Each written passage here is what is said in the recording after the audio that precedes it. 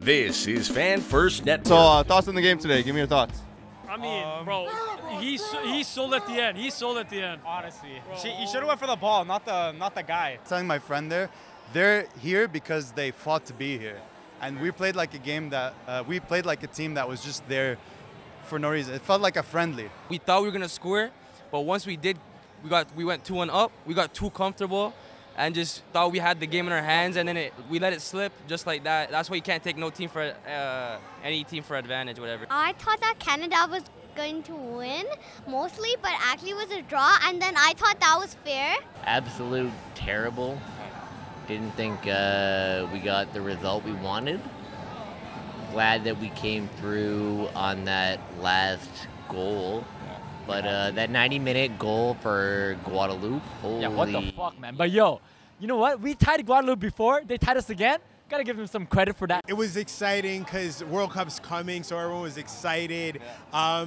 Very, very tough to see that we couldn't hold the lead at the end. That hurt. Honestly, with the reduced roster we had, maybe we underestimated them. Hard to not think that. But decent result. The guys out there, they gave us a few chances to a few young guys. And I think they all played well. Bad calls, CONCACAF, always going to happen. I think this is a good representation of taking every team serious. Guadeloupe is a very good team, and Canada was so bad too. So, thoughts going into the halftime, down 1-0. Were you nervous at all? What were your thoughts? I knew we'd come back because I know that we're capable of coming back, and that happened. But we felt that same symptom that we've had for the last years. It's the lack of concentration. It's the same thing that happened in the Belgium game as well in the World Cup, right? We're up 2-1 till the last It was extra time, right? Yeah. Bro, give us shitty. Give us Davies, give us David, bro. It's done. It's done for.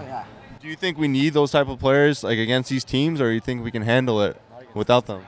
Not against Guadeloupe, honestly. I wouldn't expect this to happen. But when we get to teams like the USA, Copa America next year, we're gonna need those players. They're the difference, right? They're the difference maker.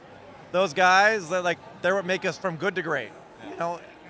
One or two of those guys, it would have been a different result, but I can't complain about what the guys did.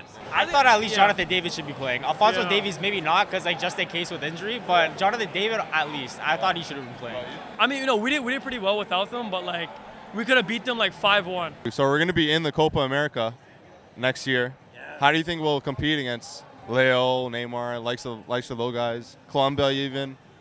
I'm excited to maybe get some draws in there that are favorable, exciting games, but... You think it'll be better than our World Cup run? Oh, has to be, yeah, for sure. But if we make it quarterfinals, that's good. Semifinals would be amazing, but quarterfinals, I'd be over the moon. We're gonna get slaughtered. I'm not gonna lie. We're getting slaughtered. Well, it's about form, Are we capable of doing well? 100%, 100%. If we played like we did against Honduras, just it was in March, then we can absolutely make it to the knockout. We can get out of the group stage comfortably.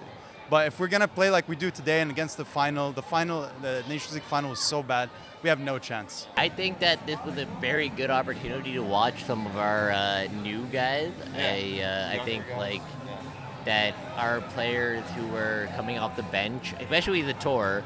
Yeah, we like the tour, man. York United, bro. Let's go. York United. Amazing game. Just the last minute goal kind of hurted us. Great defense, the great offense by our team. You think that was an amazing game? Sorry. Amazing game still. 10 out of 10. I loved it. Shout out to Armaan, number 20 on Canada. That's gang. You are crazy. Yeah, Armaan, number 20. We grew up with him, so we got to support the hometown hero, right? Yeah. Amazing assist from him too. We loved it. Yo, we want to see the young guys. That's cool, right? But we should be smashing Guadeloupe at home. But okay, fine. You know what? We didn't get the first game. We got 2 more games. Is it Cuba and Guatemala? Bro, it's in Houston. Let's go smash them, okay? Let's go smash them. This is Fan First Network.